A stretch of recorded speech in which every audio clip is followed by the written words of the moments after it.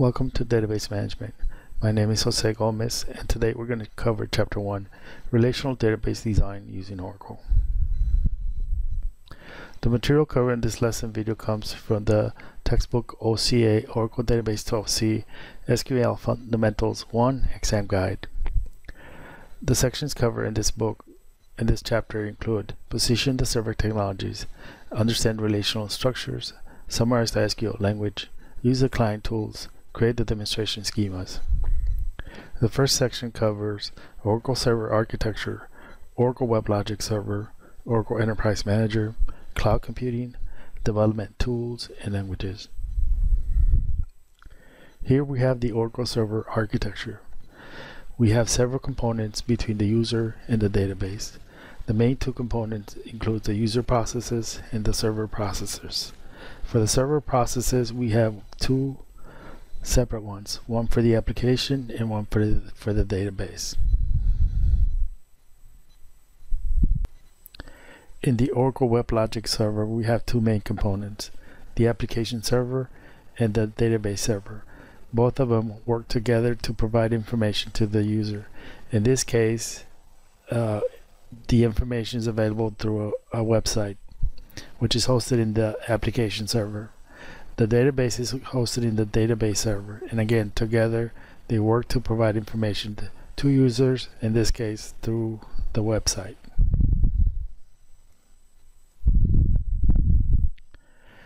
In the Oracle Enterprise Manager, information about the database is provided to the user. This is important because the user is interested that the database is always available and it performs as fast as possible. In cloud computing, all the database components can be in the cloud. That means that they can be in different geographical locations and don't need to be in the local computer center of a company. There are three languages within the database. SQL is the language that we're going to cover in this course. PS, SQL, and Java are beyond this course. SQL manipulates data, it retrieves information, it can change information, it can delete information, and it can create new information. PL, SQL, and Java are programming languages that can create applications that can work with a database. In the second section, understand relational structures, we're having real-world scenarios, entities and relations, rows and tables. In this course, we're going to have two real-world scenarios. These are sample databases that we're going to be able to use to practice our SQL. The first one is a human resources scenario, which is provided by Oracle, and it has employee records, departments, office locations, and job-related information for a typical HR department. The order entry scenario is also provided by Oracle and contains information for a fictitious commercial system that tracks products, customers, and the sales orders that have been placed.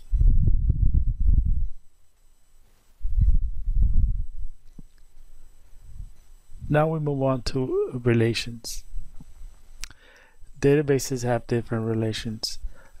Sometimes they're one-to-one, sometimes they're many-to-many, other times it's one-to-one, and finally we have many-to-many. An example of one-to-many will be one person that has several cars. A many-to-one relation, we could have several persons that own one car.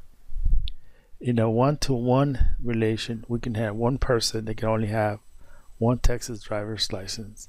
Another example for a one-to-one relation will be a person that only has a person that has one social security number.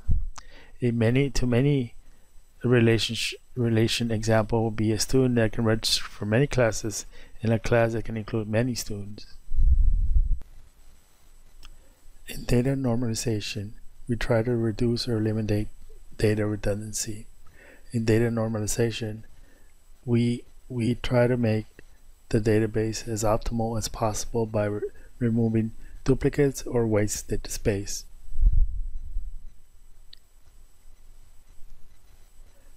The first step of data normalization is called first normal form. This step tries to eliminate repeating groups of data. We have an example here. We have two tables. They're the same table, one for before and one for after. This table consists of a listing of automobiles that have been sold by a car lot. The second row has Joe Garcia, which has purchased two cars, a Toyota Tacoma and a Nissan Sentra. In order to go through the first step of data normalization, we need to separate this record into two records. And in the after table, we've done this. We have Joe Garcia and split into two, one for the Tacoma, one for the Sentra. Again, this is what happens in the first step of data normalization. And our goal is here, the goal here is to create an optimal database. The second step, which is called second normal form, we remove attributes from the entity that are not dependent on the primary key. Okay, on our before table, still called vehicles table, we have Joe Garcia, which has the same name, same address, same city, same phone, and same preferences. In order to avoid this from happening again, we need to create another table called owners table. And in the original vehicles table, we get rid of all that duplication, and we put a column called owner ID, and we reference that column to the owner ID in the owners table. And now we avoid the repetition. We don't have any repetition, and we have two separate tables. That is the outcome of going through the second step of database normalization.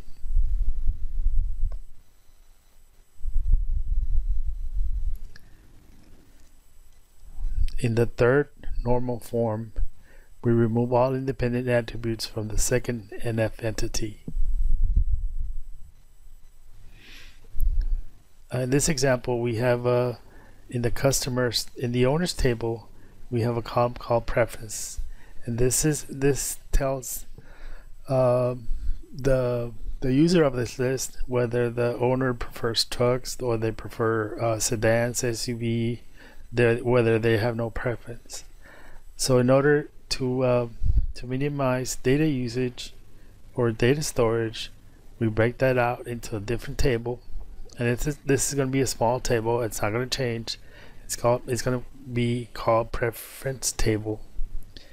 And the original owners table, we avoid using the whole word, and we put a preference code, and we're going to link that preference code to the preference code column in the preference table.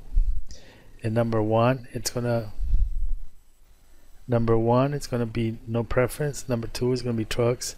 Number three is going to be sedans. Number four is going to be SUV. Number five, it's going to be other.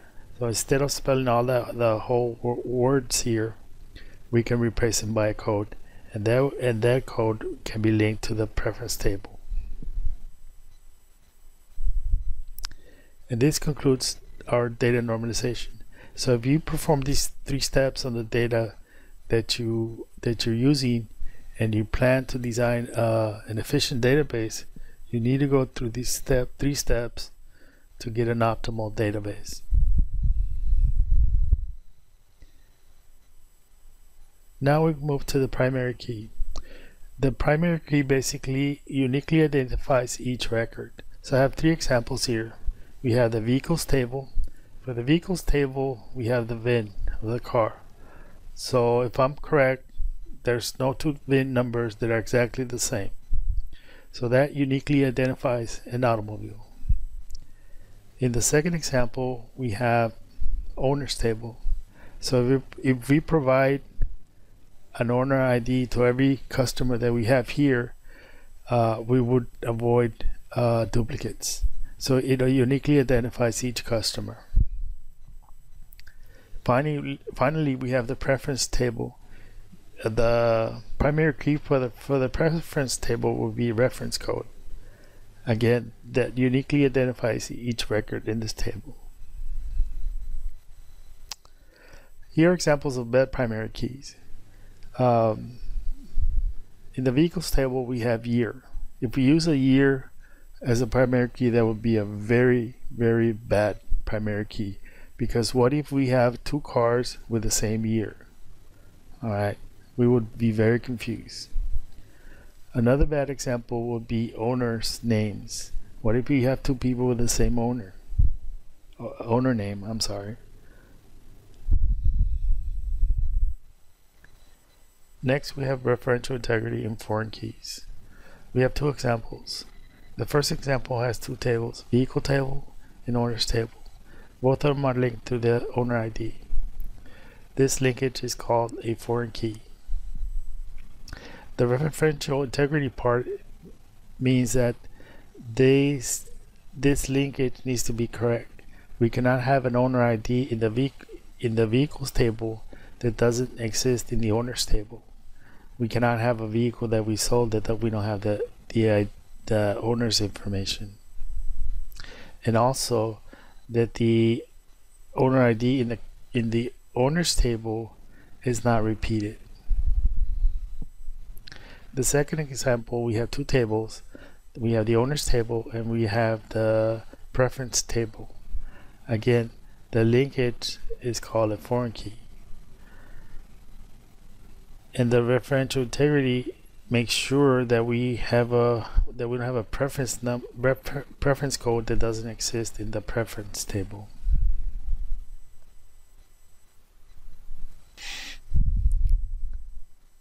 Now we move on to rows and tables. In this example, we have vehicles table. All the rows and columns in this image is called a table. Each row is called a record. Each column is called a field. So those are the basic components of a database table. Rows, columns. Rows and columns make up a table.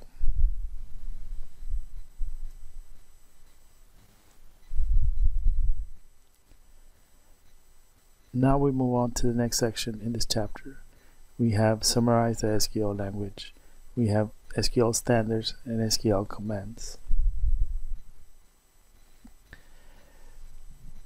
We have two standards that govern SQL. It's not like anybody can make changes to SQL to the rules. We have two governing standards that oversee those changes and decides whether to implement them or not. Here we have the SQL commands. We have SQL commands that are grouped into different sections. We have the data manipulation language commands. We have the data definition language commands. We have the data control language commands. And we have the transition control language commands. Now we move on to the next section, which is called Use the Client Tools. These are the tools provided by Oracle. They are free of charge, and they're used to communicate with a database. They're used to make changes, to add records, to delete records, to manage database objects. So these are very powerful tools, and these tools, they're essential for this course. There are two tools. There's the SQL Developer and then there's SQL Plus. We are going to use SQL Developer in this course. We will not use SQL Plus. You will see a lot more of these tools in the following chapters. Next week I will give you instructions on how to download and install SQL Developer. I'll create your schema and give you your credentials so you can make a connection to the database, which is located in the STC computer room server.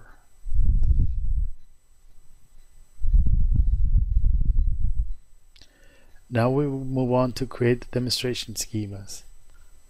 We have users and schemas, the HR and OE schemas, demonstration schema creation.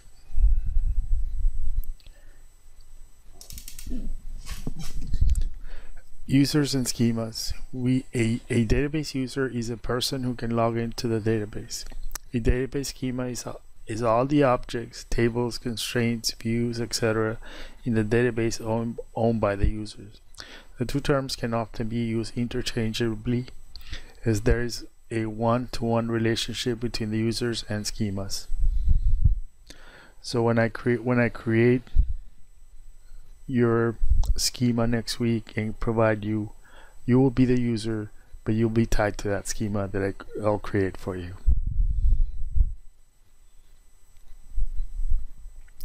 Now we move on to the HR and OE schemas. These are the sample databases that I talked about earlier. We have the HR and the OE samples. Finally, we have demonstration schema creation. I will use a create user command to create your schema. Again, I will provide a test schema for you next week. I will also provide instructions on how to connect to your schema using SQL Developer. I will also provide instructions on how to install SQL Developer in your computer. This concludes my presentation for Chapter 1. Thank you for watching.